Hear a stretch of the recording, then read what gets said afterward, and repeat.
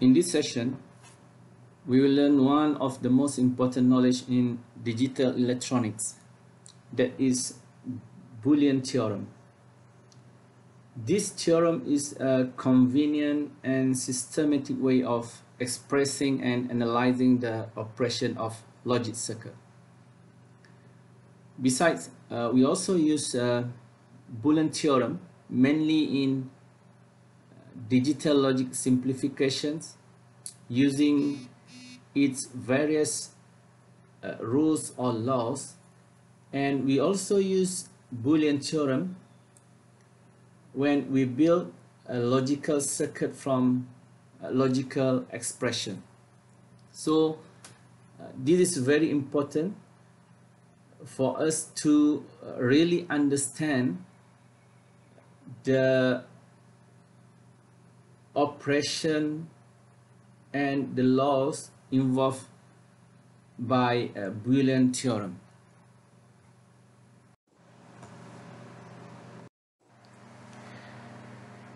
Mathematics can be divided into a lot of branches, but in this chart it shows only a few of them, such as calculus, algebra, and statistics.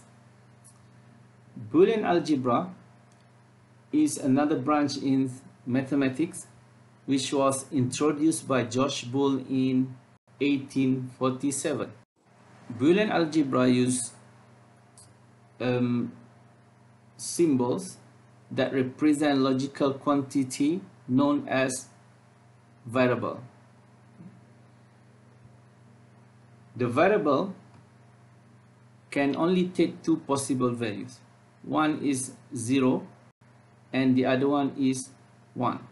There are only two possible values. As for the symbol for variable, we can use any letters, preferably uppercase letter, to represent this variable.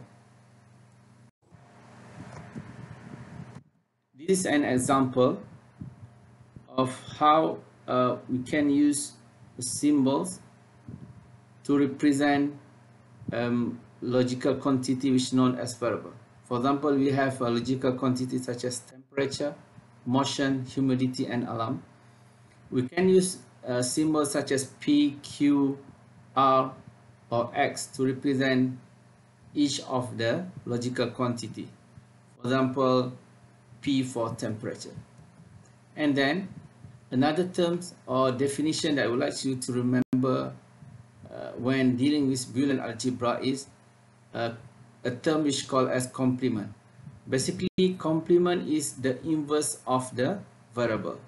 Okay, so previously we learned about NOT gates, so it is the same thing. So we can also use a bar on top of the symbol to represent the complement.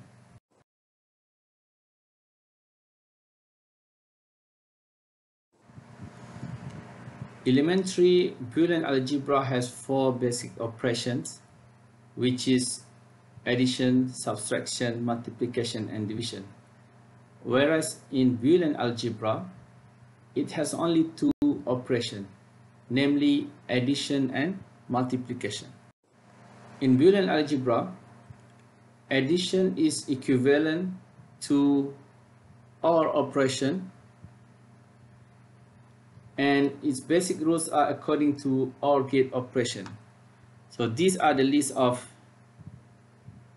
Boolean addition, and if you see here, it's completely similar to what we learned in truth table for OR operation. Any OR operation without AND operation involved is called sum term. So this term is only involved OR operation without AND operation. So we call it as one sum term. And this one is another sum term with three inputs. This is another sum term with two variables. And the last one is also sum term with two variables. A sum term is equal to 1 when at least one variable in the term is 1. So if at least 1 is equal to 1, so the sum term will become 1. So in this case, 1 at 1 at 0 is equal to 0. And the sum term is equal to 0 when all of the inputs or variable is 0. So this is a basic of Boolean addition.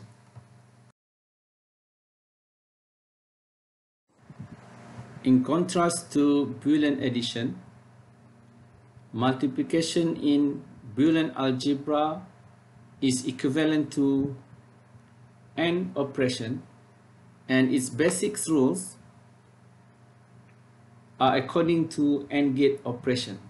So the basic rules for multiplication is totally equivalent to AND gate truth table.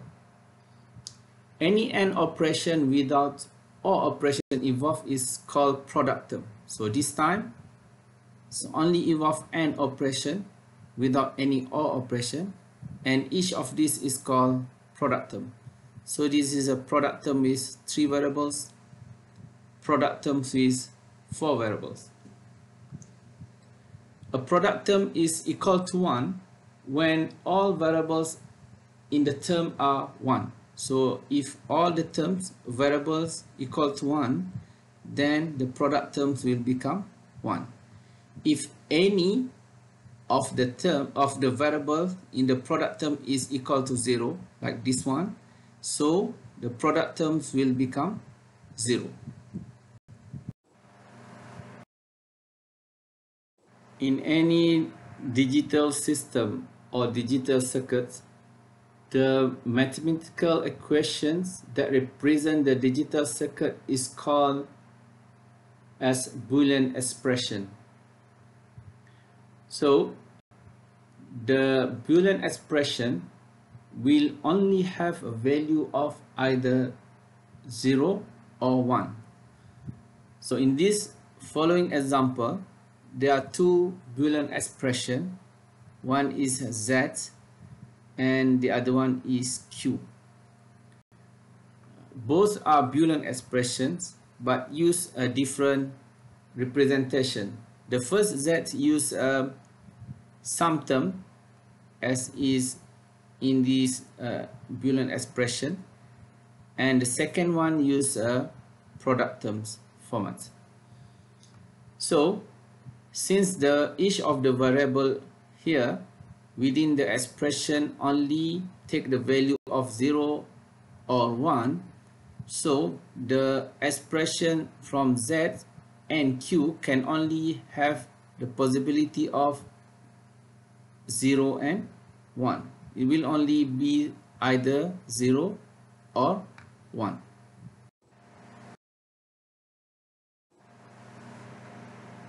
Let's have a look at this example of how to find the Boolean algebra expression for this logic circuit. The logic circuit has 2 inputs and 1 output with 3 different gates. In order to find Boolean expression for this circuit, we start from the input side on the left. Then we follow the input signal lines to each of the logic gates until we reach the output. The output from the first gate is taken from the AND gate. So we have here A and B. So similarly, with the same step, we have output from second gate, and we feed both of these input into the last gate. And finally, we have this Boolean expression for these circuits. Then, in order for us to verify the functionality of our circuit, we can build a truth table. So we have 2 input here, A and B, and the output from each of the gates, and this is the Q, which is the last expression for the circuit. And by replacing all the input combination to this final Boolean expression, then we have the output value for each of the input combination.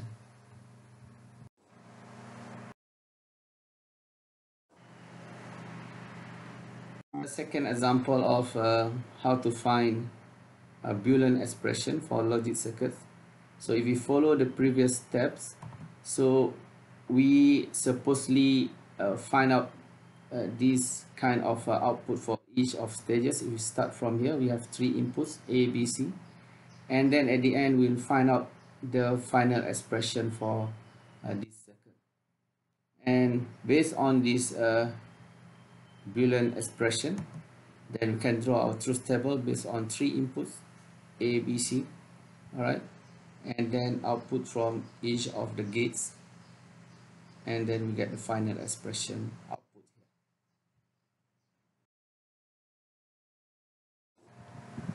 here. As explained earlier, Boolean algebra is useful in simplification of complex expression by using its rules.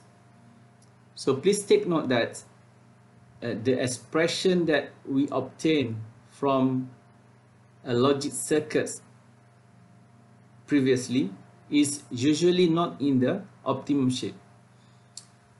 Thus, we can use a Boolean algebra to further simplify the complex Boolean expression, and by this way, it will directly help us to reduce the number of logic gates required to build the logic circuits. So here are the list of Boolean rules that can be utilized to simplify Boolean expressions that we'll do in another lesson. So we have a number of rules here, such as identity, null, idempotent, and so on and so forth. And we also have what we call as De Morgan's law. As an example, identity law states that any variables that be ended with 1 is equal to that variable itself, or any variable that is ended with 0 is equal to 0. These are some of the examples of rules that will be utilized in order for us to simplify our Boolean expression. So that's it for this lesson. So we'll continue for another lesson soon. Thank you.